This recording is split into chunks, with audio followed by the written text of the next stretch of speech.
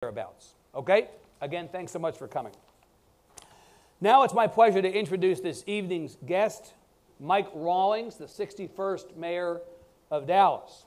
A native of Borger, a graduate of Boston College. Mr. Rawlings was first elected to lead the state's third largest and the nation's ninth largest city in 2011 and was reelected in 2015.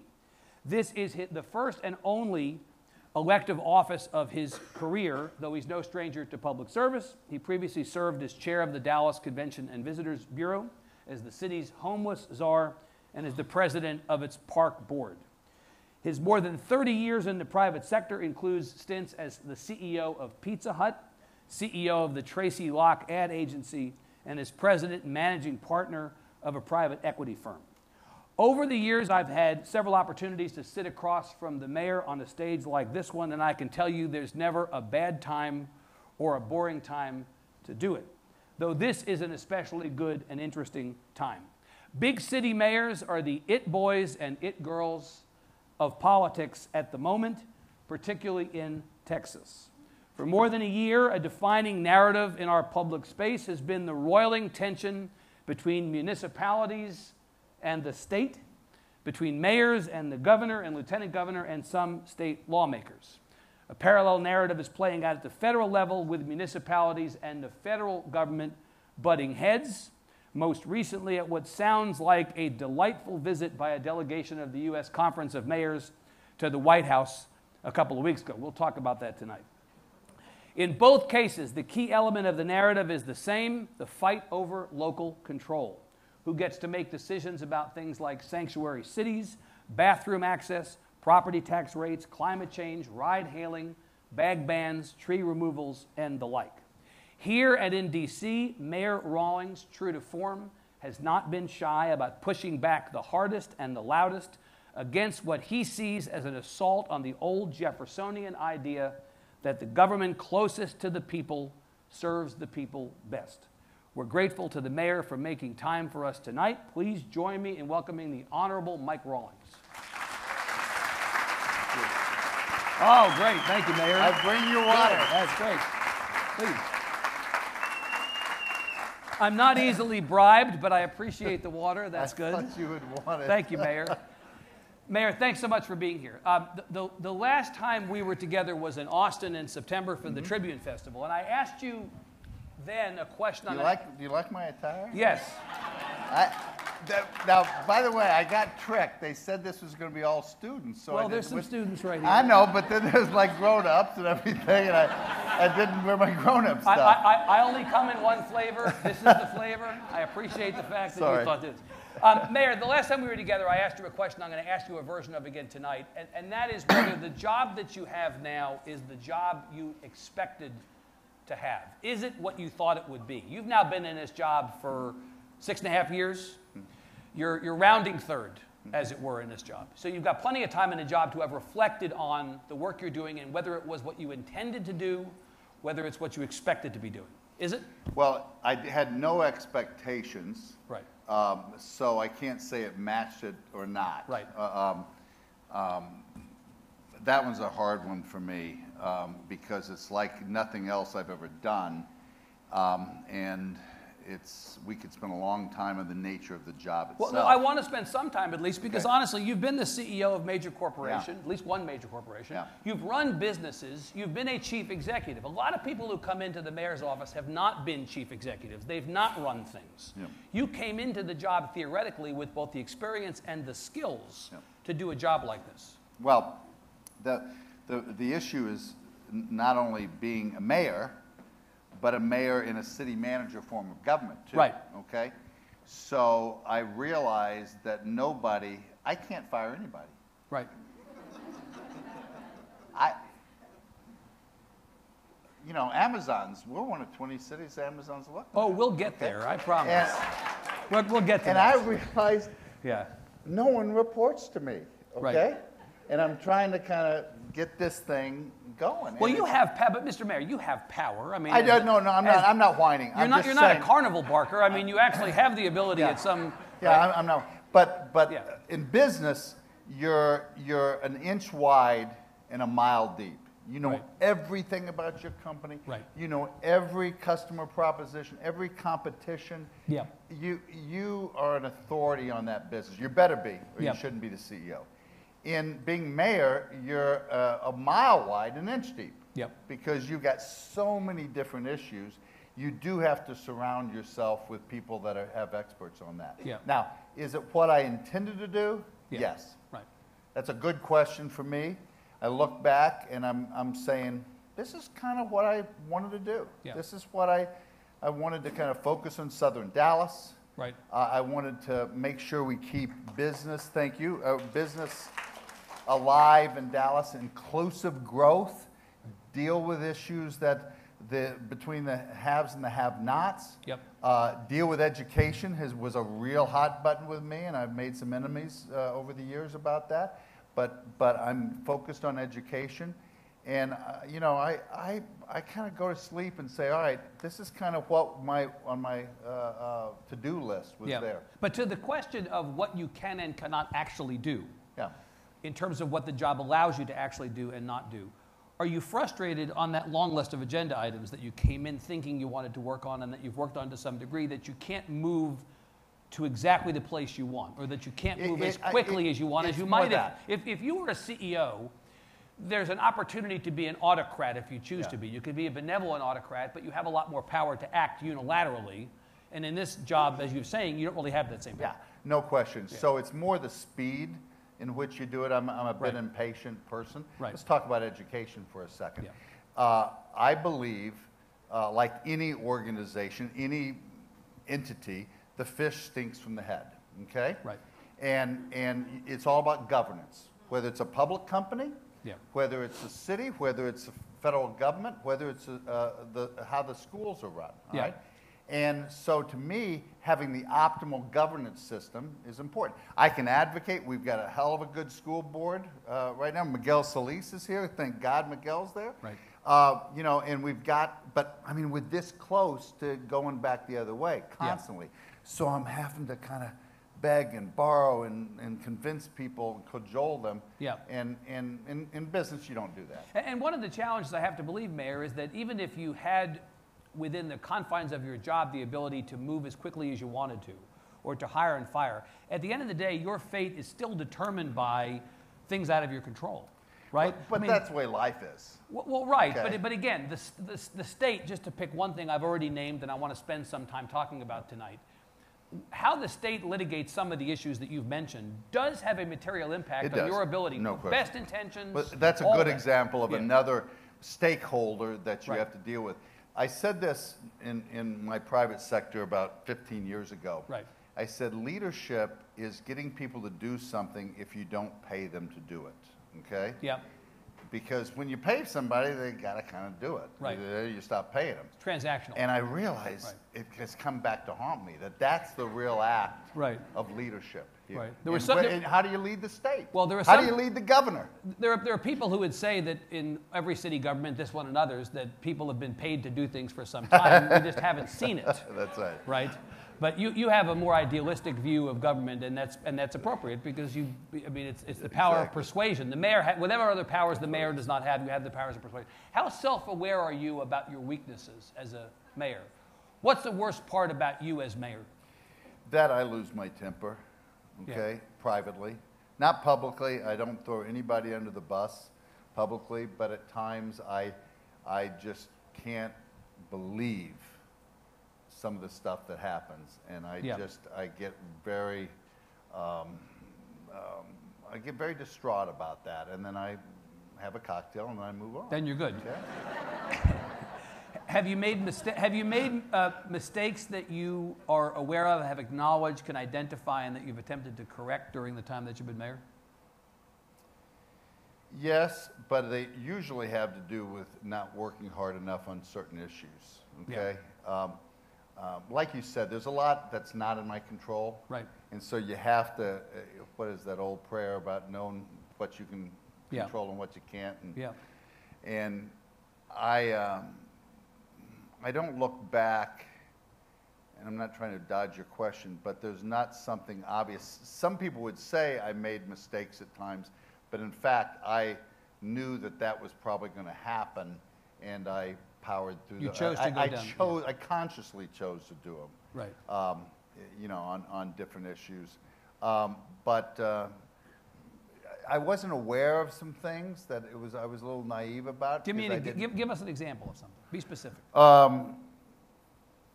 You know, a lot of it's around management. We've gone since I've been here. We've had 3 city managers, 3 city attorneys. These people are very important. They are the chief executive. What the mayor is in Dallas is like being an executive chairman of the board. Right. Okay. And for a business community, there's the chairman of the board, but an executive chairman is kind of a full-time coach and active on a board. And they kind of pull, they're the lead director, and they pull, and that's kind of what you are as a mayor. But the city manager is really the CEO. Right. So coalescing 14 other people around managing those people is a tricky proposition. Do you consider the fact that you've had 3 city managers and 3 city attorneys, pardon me, in 6.5 years to be a failure on your part? Did you do something wrong? I think so. What was it? Yeah, I think that I was not cognizant of how the council was really coalescing earlier in my time. Yep. And I would have made some different decisions. I don't trade votes, Evan, so that's probably another mistake. Yeah. I don't go, hey, if you vote for me, I'm going to vote for you, because I just say people have got to be free, and I'm going to advocate in the right way. Yeah. And I'm going to say this is what I believe, but sometimes people don't believe that. And you could argue that I'm not a successful politician because of that. Yeah, but I think 2 different people would view that differently. I think, you know, you could say losing on principle is bad mayoring, but it's like a good thing. If you're going to lose, you may as well lose on principle. I'll tell you this, what I've learned about this thing, whether it's federal government, the state level, the city, is you better be clear about your North Star. Yep. You've got to be clear about how you feel and where you are from a political spectrum standpoint, and how you take all this in. Because if you're not, you're going to be whipped against the rocks of this political ocean. I want to talk about the state. I think this is a good transition to talk about whether the people at the state level who have some responsibility for you and purview over you that they've started to assert more and more have a North Star themselves. But articulate, like the elevator speech, what are your core principles as mayor for this city and for the way that you lead it? I'm a radical centrist. A radical centrist. Right. And what I mean by that is, first of all, I believe in Aristotle's premise that virtue is the means between 2 vices. And that's the way it was in Aristotle's days, and it is today. Right. Second is, I believe that history must be progressive, but it is best done by bringing everybody along, not just a few. Yeah. Okay? And second is, I'm radical because I passionately believe about principles that different people on different sides hold near and dear, and I hold them just as near and dear. Okay? Right. I believe why I'm here on this earth in this mayor's position is to give every citizen of Dallas, Texas, the opportunity for life, liberty, and the pursuit of happiness. Okay? That's what we're called to do. And my job is to get every person to have life, liberty, not this group or that group. On the other hand, I am passionate about balancing budgets, trying to be more efficient in government, and really doing the right thing for the long term financially. Isn't being a centrist these days a hard place to be politically? Well, you said I'm a radical centrist. A radical centrist. It's a big difference. Well, whether your centrism is radical or not, isn't being a centrist a hard place to be? A lonely place today in politics, where really the center has disappeared, or at least the center has been redefined on both sides, so that it's pushed out. I'll tell you this: I bet if I looked at this group and I asked them, "Are you a left winger, right winger, or a centrist?" I bet the lion's share of these people here tonight. We haven't been able to articulate it well as politicians because of the primary system, and everybody runs the bases, and the centrists don't vote in the primary system. Okay, They say, well, I'll vote in November. But by then it's already done. The choices they're presented in November don't really. So the not. problem is that the people are. Needs to be changed. Right. Yeah. Okay. Okay. So do you have a way to fix gerrymandering? Because the problem with gerrymandering, in a nutshell, and it was the way when Democrats ran the state, it's the way Republicans run the state now, is the people in power use the gerrymandering system to remain in power. In order for the system to change, the people in power have to give up the means that they enable, or that they're handed to stay in power. Yeah. How do you change it? The only two ways to change it is through the court system, one, and through hiring and electing people that would be in Kennedy's profiles and courage. People that believe in doing the right thing for our city, state, and government first, and not the party. Country over party. John McCain had, I mean, you know what? Right. I mean, when he nominated Sarah Palin as vice president, it was like, what is he doing, okay? For me. Yeah. Okay? I'm going to tell you, I am the biggest John McCain fan now, and don't buy some of his politics, but he's trying to make that happen. And so country over party, community over ideology, that's the way forward. Do you see much of that at the state level? We have leadership at the state level who over the last year plus have really begun to kind of rag on you guys who run the big cities. It's a larger conversation than simply the cities versus the state. But I want your frank assessment of the people who run the state right now, whether you think they're doing a good job or a bad job for us as a community. Well, Joe Strauss is the most valuable player in the state this last time. I mean, he helped us stave off a terrible situation. He's still there, so I got to say he's still there. I know he's leaving. But he's on the way out. So you believe this idea, you saw it with your own eyes, that he was essentially the bulwark. He was the last guy standing. No question. Right, pushing He back was Davy Crockett at the Alamo, baby. Right, yeah. Okay, and he went down, didn't he? Yeah.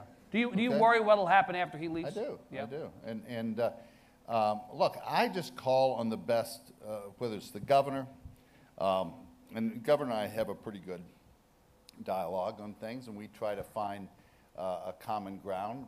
But I try to call on him for the better state of Texas. I mean, what Texas needs to be. We've got to educate our kids, okay? We've got to get around and build that for the long term. We need to focus on continued economic development, okay? We've got to deal with health care. Those things are basic Maslowian hierarchy of needs. But has this governor or this state government dealt with any of the three things you just mentioned? Not yet. From an economic development standpoint, what we see is less of a willingness rather than more to provide incentives to attract business. They won't do anything about health care. They've done nothing about school finance, even though the court system has told them that it's on the verge of being unconstitutional. I'm just trying to see where the connection is. I give him a little bit higher grades on economic development than you probably do. You do. If you took the bathroom bill out, if you put the bathroom bill in, it's terrible for economic development. I haven't seen the work on economic education. I am a Mike Marath fan. Okay, right. Former school board member here. Former school board here. Now and Commissioner of Education, right? Is terrible. Mental health. What a huge issue we have in our state and our country on mental health, to deal with homelessness, people that are killing one another, the pain and suffering, killing themselves, suicide rate. We've got to deal with mental health, and those are gnarly issues, and they're kind of soft issues, but that's where I'm a radical centrist. It's like, we can't be soft on those things. We have to be radical about them. I know that you spent time, Mayor, in Austin during the last legislative session making your case to the governor, making your case to members of your delegation, but to the legislature in the main. Do you think that they're receptive to someone like you when you come down and you say, listen, on the ground in Dallas, I see how the issues that you guys are discussing affect people's lives every day? They're very nice to me, but no. But they don't listen. And why is that? The theory of government is that it ought to be bottom up as opposed to top down. It sounds like it's being run top down as opposed to bottom up. Yeah, I think it's been run by the parties, okay?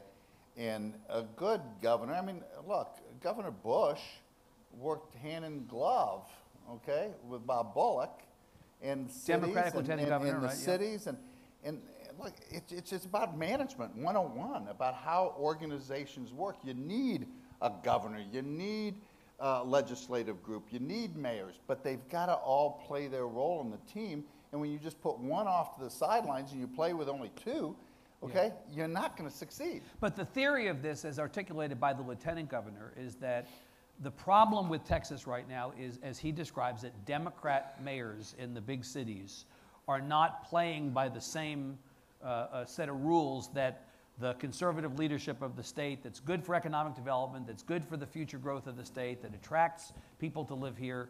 He puts this back, but you know, I'm telling you something you've heard. He puts this back on all of you. Evan, okay, let's just start with the premise of what you just said. Yeah.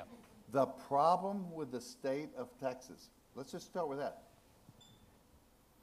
I'm going to tell you, I will have 100 different mayors die to be the mayor of Dallas, Texas. Yep. Okay? Yep. We created more jobs than anybody in the nation. Okay?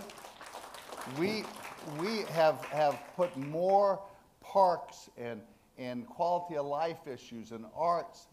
I was given the award for Arts Mayor of the Year by the National Arts whatever it was, and it wasn't because of me. It was because of what I say. What problem we got? Yeah. Okay. Yeah.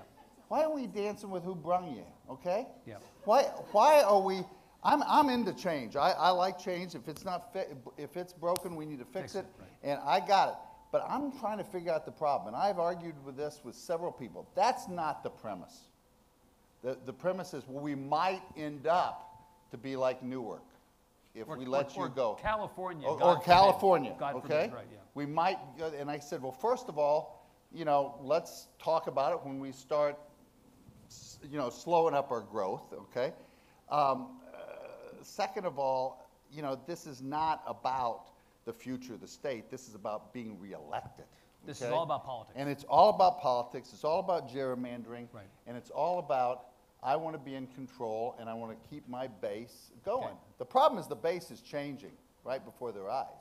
So you think really you think they're seeing the base change? I think they are. I think this whole issue on 635 in the east, okay? I don't know if anybody lives in Lake Highlands or Garland or Mesquite or that area, and we can fly to DFW from northwest Dallas, but if you're on the east side, you know, 1 or 2 people are getting killed every month. Everybody's in constant traffic jams, and nothing's happening because we're playing to this premise that the Tea Party created about no toll roads, which, by the way, you could argue, well, should we have toll roads or not? That's not what we're talking about doing. Yeah. You know, we're talking about doing what the west part, and so everybody's saying, we need to do something, we're going to do it, but nothing's really happening. It's a really interesting, right before their eyes, that voting base is saying, why are we being ideologues? Yeah. And why don't we figure out a pragmatic solution? Going too far. I want to ask you about 2 things specifically that were big flashpoints in this last session that directly affect the city of Dallas, residents you serve. One of them is property tax reform. This was a conversation that happened first during the regular and then during the special session, where members of the legislature were trying to pass a law that would limit the ability of local officials to raise property tax revenue above a certain percentage without the consent of the voters. And they couldn't come to an agreement, House and Senate, on what those percentages were. So what happens after the session's over? The governor swoops in during his reelection campaign and proposes the same type of policy, but at a much lower threshold, 2.5%. So what he's saying is the state should constrain the city of Dallas from raising property tax revenue above a certain percentage without 2/3 of the residents of the city saying that they're good with it. In principle, that sounds like simply the will of the voters, which is part of the democratic system. Of 2/3 of the voters. What's wrong with that, though? Is it the 2/3 number? Is that what the problem is? Let's start with that. Right. That's not a majority. Yeah. It's you know, some super majority that is created, and I don't think that's the way we run our democracy. So that's the first problem. That's first problem. Second problem is I've got no problem with limiting the growth of this, and I think during run-ups you see that. The problem is when you have the dips, and you've got to make up that revenue quicker. You're never going to make it up with that sort of ceiling. So to me, I would prefer let's say a 5% cap, and it's a rolling number over a 4 or 5 year period. So an average. An average. So guys, we don't want to be constantly, doing this. Let's manage it and soften the curve. Right. And that's the way business would do it. They would hedge their oil prices in a way as opposed to just kind of being very firm. You'll agree that nobody wants to pay property taxes. Nobody likes to pay property taxes. No problem. No question. But I just saw, literally, it is third or fourth in the list of complaints in the city of Dallas. It is not the absolute. And it's funny, I say to these individuals, I say, show me the research that property tax increases are the biggest issue in this state. And they go, we get these calls all the time, okay? Yeah. From their base, all right? And to be reelected, I need to do that. And so it's a political issue, again, it's not a pragmatic one. Now, do I want it lower? Yes, and I think we need to be much more efficient. I wish the governor would help us with ways to do best practices to take cost out of the governments we've got. Right. Because I think we still have an antiquated way of doing city government, and I think we can do it better. Right. More importantly, think about the way government is set up in the state of Texas. We've got the city, we've got the county, we've got the school district, we've got, before last time, we had the Dallas County Schools that were in a bus system. You got 5 or 6 different things that suddenly, in business, that wouldn't happen. You would have some M&A activity, and you would figure out where the synergies are and take out some of the costs. So you're saying that from a political standpoint, this is more of a primary issue than a substantive issue. It's a problem or a solution in search of a problem. Yeah, I'll tell you the other issue I got with his proposal is he had two-thirds have to pass in a bond election. Right. All right, so we passed overwhelmingly a new $1 billion bond to repair streets, to give us the libraries and the parks we need, repair Fair Park, all the stuff that I think citizens have been clamoring for a long time, but it did not pass by 2/3. 2/3 is too big a threshold to get over. It's not going to happen. Right. So let's not kid ourselves and just say we won't have any more bond elections. If that happens. Mayor, a number of other mayors have said that if this plan goes through, or even if the plan proposed by the legislature at a higher percentage, closer to your 5% goes through, the problem is that the state has largely gotten out of the business of funding public education to the degree that they used to, and that has now been pushed down onto local residents.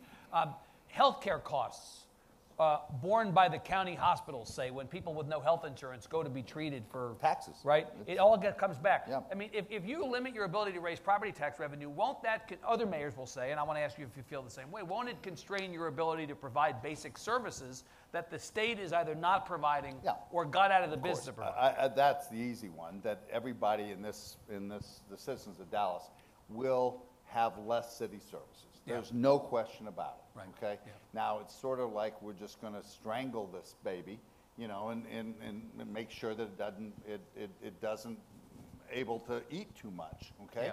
And it's like, okay, but remember, things are going good now. Right. Why do you want to take your racehorse and put him in shackles? I just don't get that. In my business, when I had a business unit or a performer, I put more money I behind those people and those business units and grow it faster and better. Right. And there might be a time that I kind of pull it back, but that's not the way you run things. And this is not that time now. No. Right. You keep the pedal to the metal right now. The other big issue that came up, of course, famously during the legislative session that affects this community and other communities was sanctuary cities, and that is now being litigated. Dallas was a lead actor in that litigation. You still think that was the right decision? Oh, no question, because, I mean, remember, that law said that they could arrest me for speaking out against it. Okay? Correct, yes. You'd be removed from office or I worse, could be removed from office for speaking out against the law. Right. Are we really doing that? Did people actually vote for that in our legislature? Now, on the whole issue of sanctuary cities, now, I want to ask you if you think there's a public safety problem that needs to be solved, because that is the premise behind this legislation. Well, of course. Public safety is the number one thing all mayors deal with. Right. Okay? It should be number 1, number 2, and number 3. All right?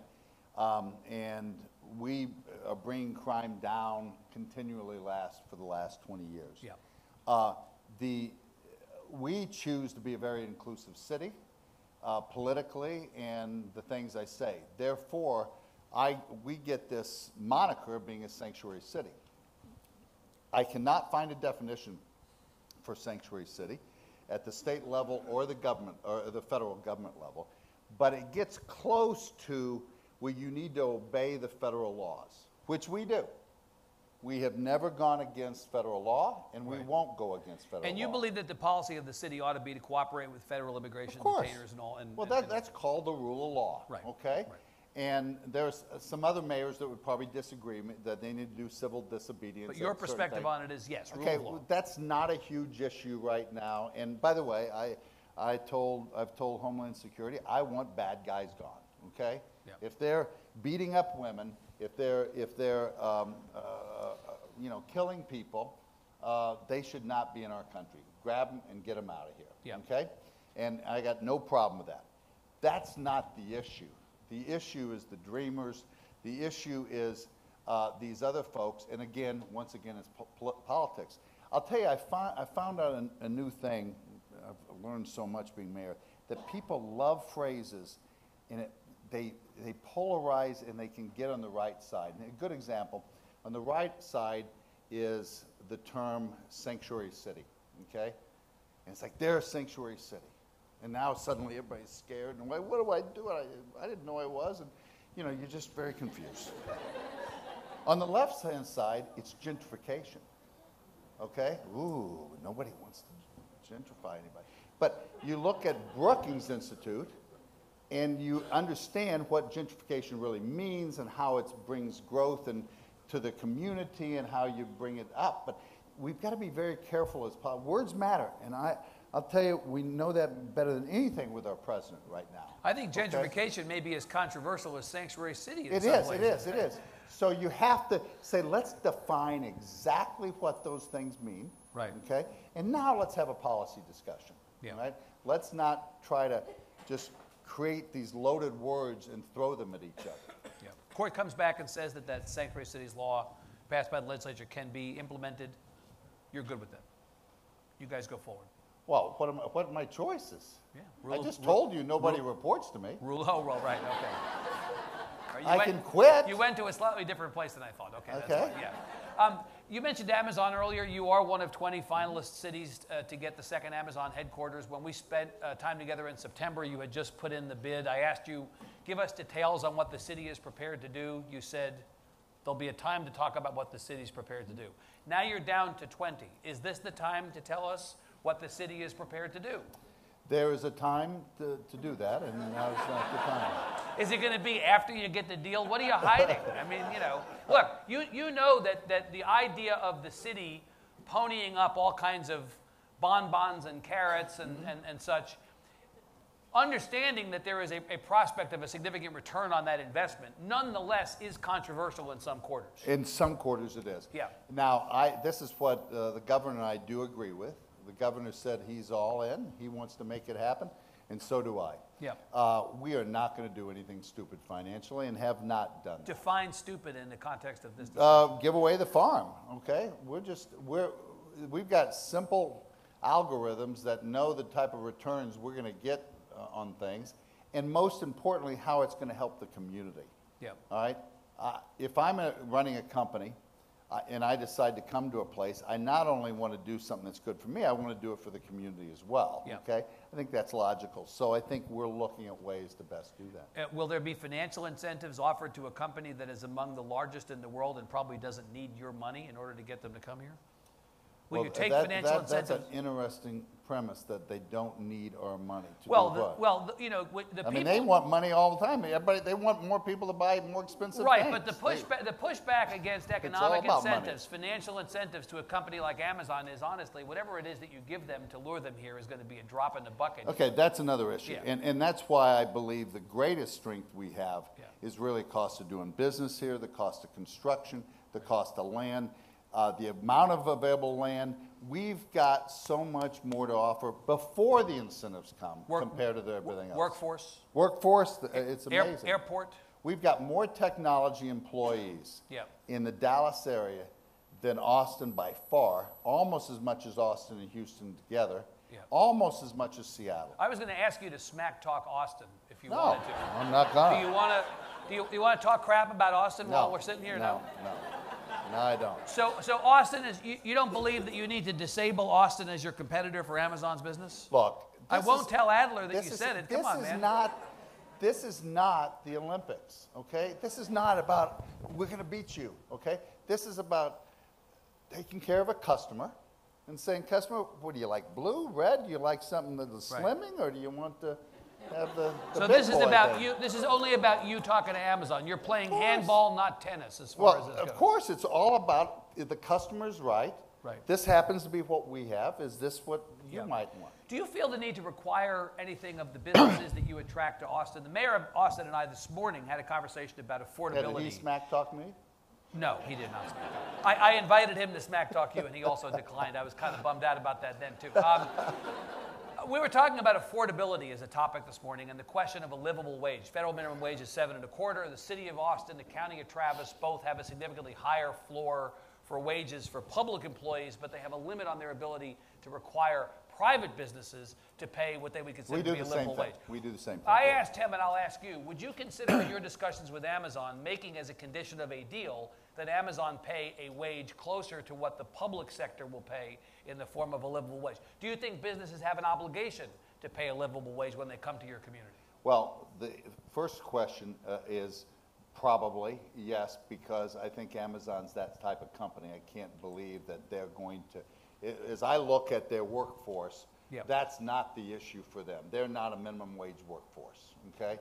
There's a lot of businesses that are, so it probably would be a no-brainer. You're less interested in attracting those kinds of businesses, minimum wage workforce businesses? Well, I would like, service workers are very important. They just need to get paid, you know, $12, $13 an hour, okay? They just, I mean, look, if we're ever going to get over this hump, it's not just about those people making more.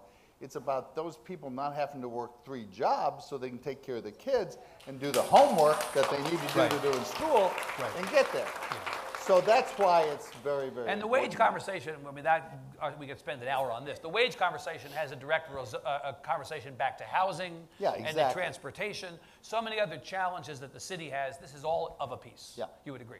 Let me ask you about President Trump. Speaking of things we could talk for an hour or longer about. You were part of the U.S. Conference of Mayors event in Washington, D.C. a couple weeks ago. It became something of a political event when mayors were invited to meet with the White House, and a number of mayors, including a number of Texas mayors, declined to go, angry at the mayor. Angry at the president, pardon me. You chose to go. Yeah. Why? So, well, first of all, let's tell the audience exactly what happened, because it's fascinating, and I think deciding not to go, I mean, Harry LaRoselle in Plano. Mayor of Plano. Okay. I mean, he's Haitian, and President Trump just was terrible on Haitian, using that S-hole comment. I mean, just awful. And so he just personally, he had a problem, and I think that's great. Right. But a number of other mayors who didn't go. What had happened was an hour, excuse me, that's an exaggeration. I think it was 2.5 hours before we were supposed to leave to go. The Department of Justice threw on subpoenas of 10 different cities for being sanctuary cities, once again. Back to that issue. And said that they've got to supply all this information, just threw a big piece of mud. We were not in that, okay?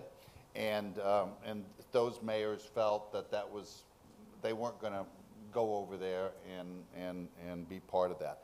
And I appreciate that, I really do. I decided, it was like real-time decision-making. I decided to go for 2 reasons.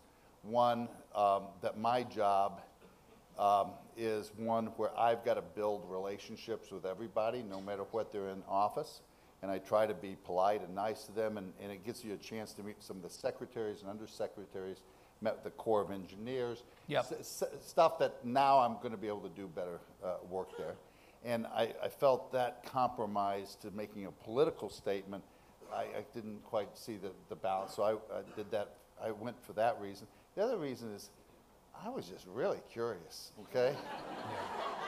Honest to God, Had you not met him? No, I'd never met him, and it was like, really? All right, so tell us, because most of us in this room, we've not been in a room with him. Go. Stretch your legs. Tell us what he's like. Well, I'll just tell you what happened with me, okay? I'm not going to try to,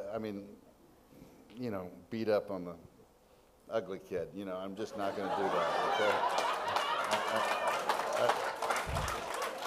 I just wouldn't do that. It's nice how you say, I'm not going to do this thing while doing that thing. No, I didn't. I said I'm not going to do it. Did you think we missed that? That was actually right, exactly what you thought. Keep going. First of all, I've been there the White House many times. In the East Room, it's usually packed. It's a long room, but it's not as wide as this, but longer, okay? And usually people are just packed like this, okay, in the thing. And the president comes in kind of the end, the short end, and makes speeches and asks questions. This happened to be flipped, and so there was only about 4 rows of mayors, okay, that were there.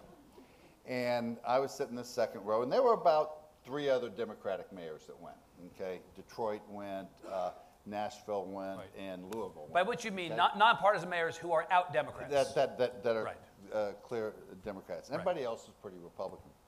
And, most of them were small-town mayors, which was great for them, because most of the time big city mayors kind of elbow their way out. And I sat next to a lady from Branson, and she was just thrilled to be in the White House and sit in the second row, okay? It was like, it was good for her. Well, he comes in, okay, in the back row, okay, from the back, and the President of the United States, everybody stands up, and it was kind of tepid applause. It wasn't like cheering or anything, but everybody's polite. And he's shaking hands all the way up. He gets right here, okay, and he shakes this man's hand there. And then he shakes this lady's hand right there, okay, and he comes up here and goes, thank you for being here, mayors. You're my good friends. It is great to have you all here. My good friend, Billy Bob McCoy. Billy Bob, where are you? And the guy goes right there. Here I am, Mayor. Okay. He's just shaking his hand. Okay. He's just shaking this guy's hand. And then he goes, remember Mississippi? We beat him up in Mississippi, didn't we? Okay, we did that. Yes, Mr. President, that was great. And then he goes, my next friend, Betsy Price. Where's Betsy Price? Okay.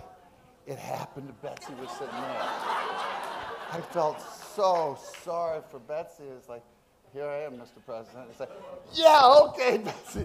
It was just like, really, either you're not briefed or you have no social context of how to, it was amazing. And then he did his speech, and he immediately said, Democratic mayors, he did the Dan Patrick thing, are the worst thing to ever happen to the United States. And it was like, really, I'm kind of one of those, and we're doing okay, but I didn't do that. I just sat in my hands, and then he just did his other stuff, and then said, thank you very much, and he left, all right? And then we had a little round table with not the most senior people, and then it was over. So it was... that was the whole thing. It was not that exciting. But your theory is it's better to be in the room because being in the room allows you to be a well, better mayor. I did meet somebody. On behalf of your people. It was voyeuristic, too, I admit. You look, no, right. The question I want to ask you is, the president ran a company. He came out of the private sector. He didn't run a company. Oh, come on. Really? Evan, well, he didn't run Pizza Hut. Evan, he has real estate transactions where he had maybe 150 people report to him. That's a company. Okay, stop. Okay? It's not a big company. He could pull everybody together for orange juice and donuts in the morning, okay? And his enterprises went bankrupt time after time after time after time, okay? Let's just be honest, okay? Yep. He was born on third base and thought he'd hit a triple. I mean, he just, and I'm not, my point is that this is not the great manager of our time, okay? And I was hopeful he'd be a better deal maker, okay? I really did. I go, okay, he's a real estate guy, he knows how to do this. And it's just like, I guess I was looking for a connect between you coming out of the private sector, him coming out of the private sector. I'm insulted by that. You're insulted by that.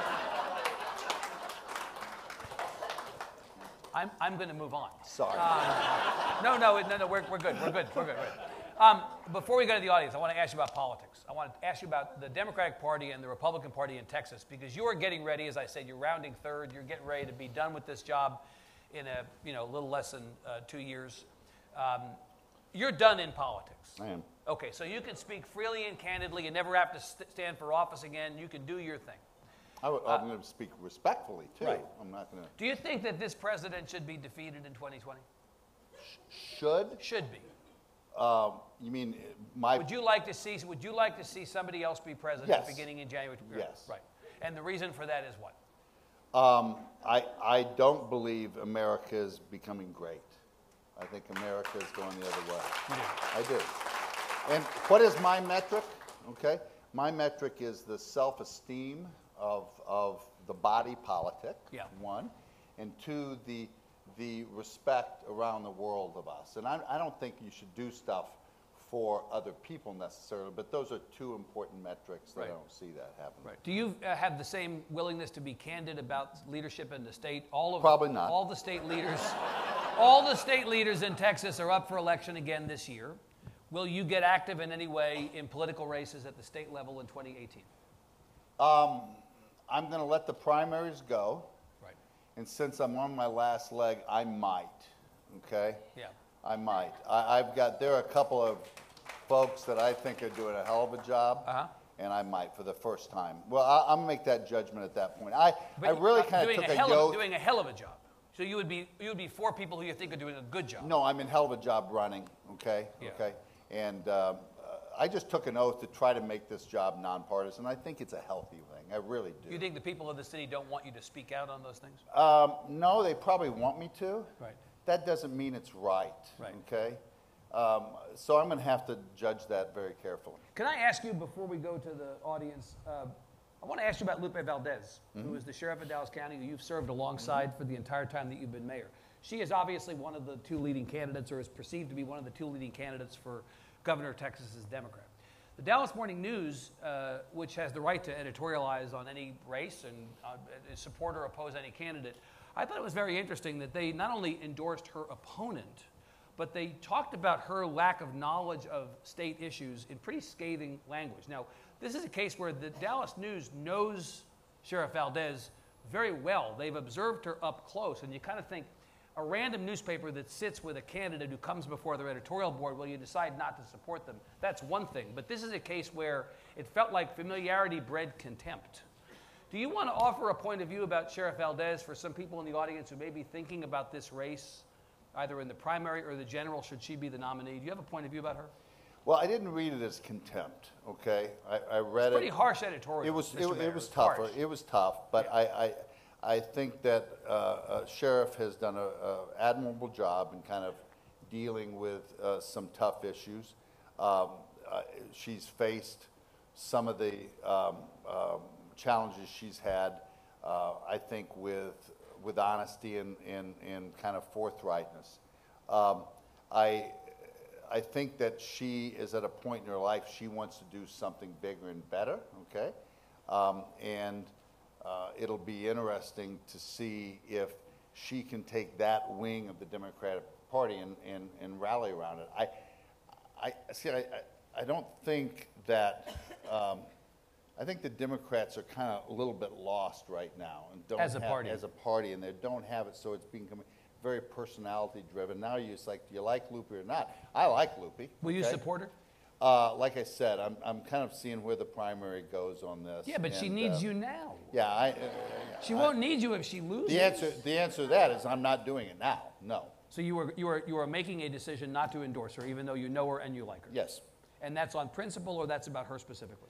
That's on principle right now.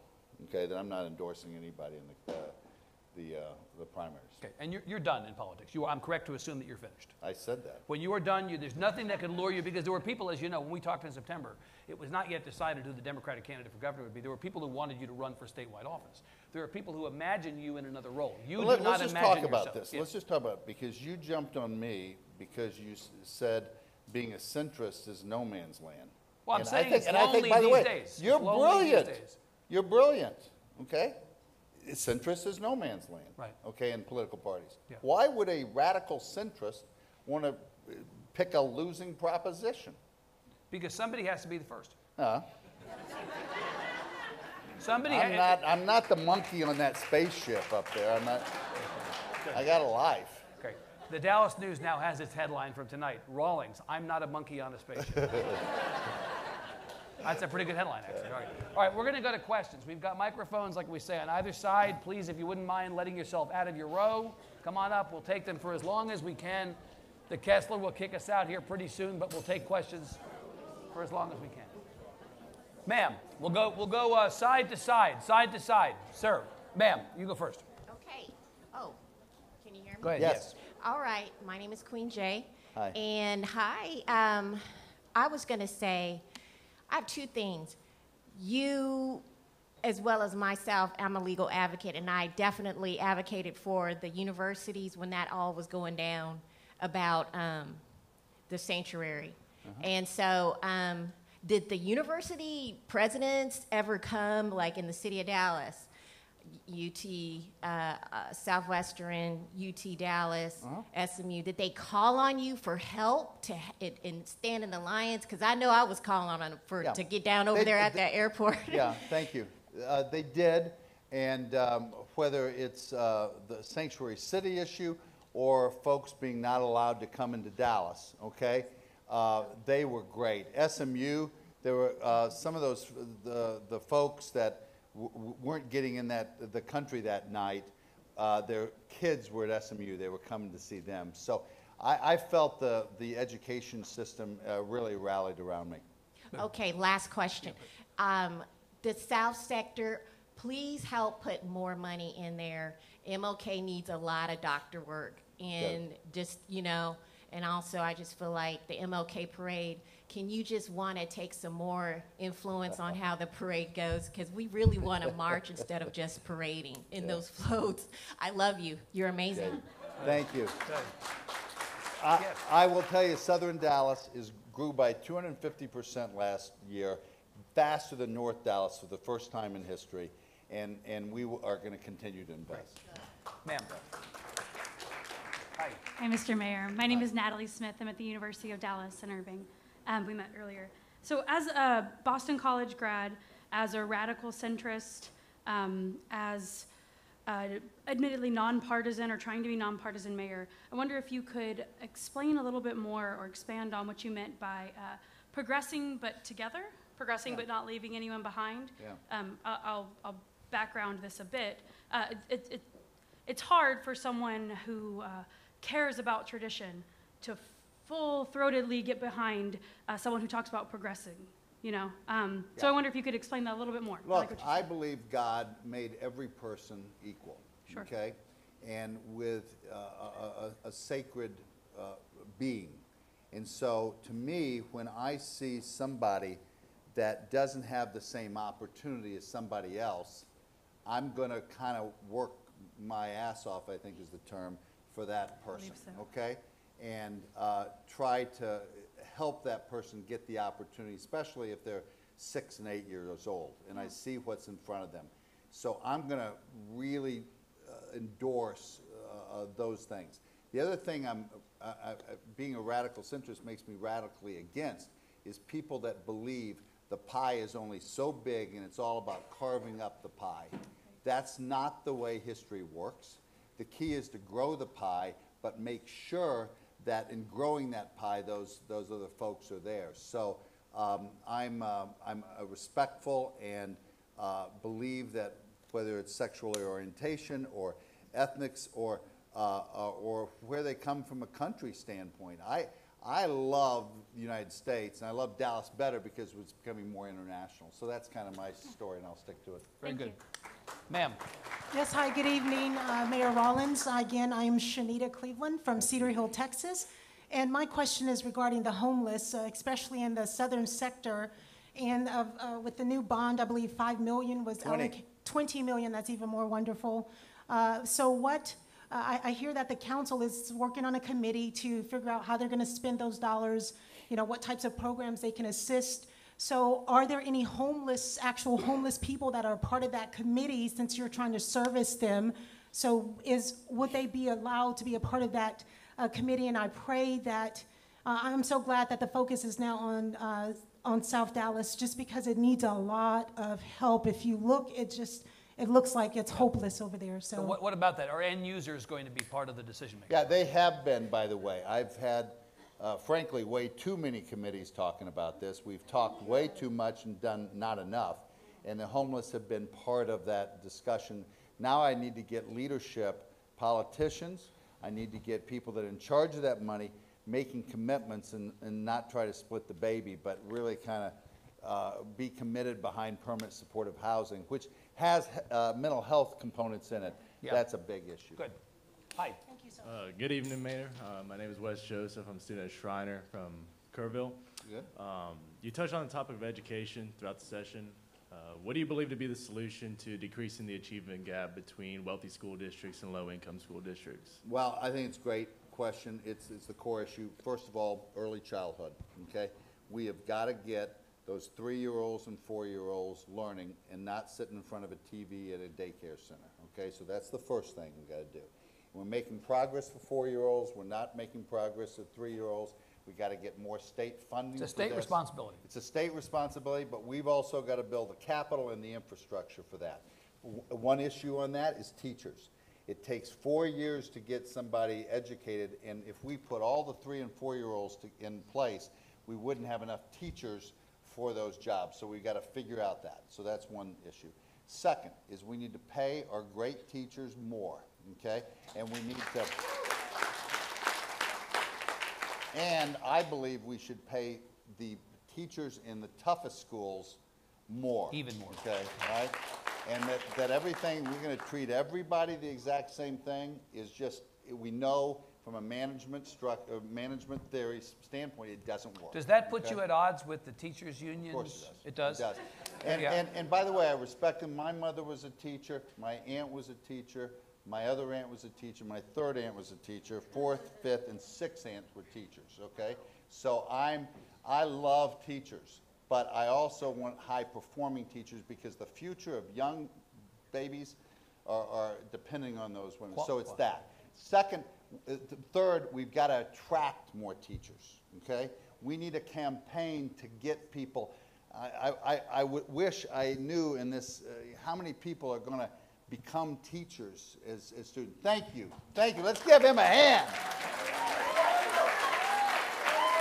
That's what I want. I want, when, you know how veterans come off planes and we applaud them? When teachers come off planes, I want to applaud them, okay? Because somehow we want to make teaching the most important profession in America. And right now, it isn't, and we've got to do a better job of that. Okay, ma'am. Thank you, Mayor. Sorry. No, you're doing good. You're doing good. It's fine. Hi, my name's Crystal Haynes. I live over in East Dallas. I'm a research and development chemist. I've read a lot about how... She's bragging now. She did better in science than I did. I've read a lot about how Pittsburgh is a leader in research and technology. What can Dallas do to be a leader in research and technology? Well, first of all, I think continue to fund our higher institutions. UT Southwestern and UT Dallas were in a tough situation with this budget. They almost didn't get their budget, and you know it kind of came in the last moment. Right. That's the first and foremost thing. Got to properly fund higher ed. We've got to do that. Yeah. Second is we've got to put the economic venture capital around that, okay, to spin those things off and make them more successful. We're doing it better than we did 5 years ago. Austin still beats us from a venture capital standpoint. We need to get more investors and not just kind of long-term investing in Dallas, but in the short term. Got it. So we're going to take one more. I'm just be sure I understand that the mayor needs to go after this. Is that right? I'm sorry. We'll have one more question. Ma'am. Mayor, thank you for being here tonight. I'll do 2 more. I'll do 3 more questions. Okay. I'll do 3 more questions. She's doing the right thing. It's his call. I know. She's doing the right thing. No. I'm not. No, I'm good. I'm It good. takes the pressure off my question, so thank you. Good. Yeah. I was wondering if you could speak towards the value of citizen engagement in the policymaking process in Dallas overall, but more specifically in your resource allocation and your budgetary process. Well, it is first of all, we love it and we need more of it. So let me just say that. But it is a tricky proposition, okay? Because how you do that creates politics. And I think we're still learning how to do a better job of it.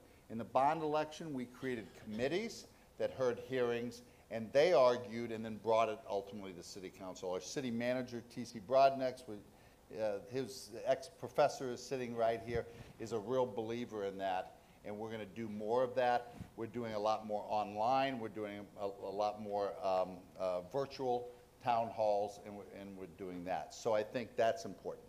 But I will tell you, sorry for jumping into my fan here, okay? It is embarrassing how few people vote in this city. Okay? Well, you're not going to get any argument with anybody about that. Well, I know, but I get to lecture now, guys. Yeah. We are of 50 cities. What's our number? 50th. We are the dead last on this issue. And you're in the state that is dead last in the country. We are, it's ridiculous, and young people are the worst. And the reason they say they're the worst is they were too busy. Yeah. I don't know what they're doing, okay? But they're too busy. They're too busy. That's it. They're working too many hours. Now, I just said this to the Dallas Morning News yesterday. We need to do what Austin did, which is change the voting date from May to November, okay? We need to make it easier for people to vote, not harder, okay? And we've got to work that out in the state and several things, but you start to vote now, you're starting to get engaged. And you become brand loyal. You then vote every right. time That's automatically. Right. That's right. the default. So good. That's what I know. Ma'am. I'm Leslie Graham from Addison, and this is a little bit of a follow-up, but what would you say, especially to the college students, about why it's important to get involved in public service? Because Well, there's lots of reasons not yeah, to, I think, right now, but... To me, it's a philosophical question, okay? And that is, are you going to be a person in a world by yourself, or are you going to be a person with others in this world? And I know that sounds very heady, but it fundamentally, the way that history has progressed, and it's fabulous if there are historians to see how the importance of government in the process it works. And this should be part of wanting to hang with people. Now, if you're a loner and you're a nihilist, I'm sorry, but you're probably not going to be involved. But if you're engaged, this should be part of the muscle that we all learn. And I think it makes you feel better. I'm not going to argue there's a lot of benefits for the government, but I think as a human being, you feel better. Yeah. You feel more valuable. Good. Okay.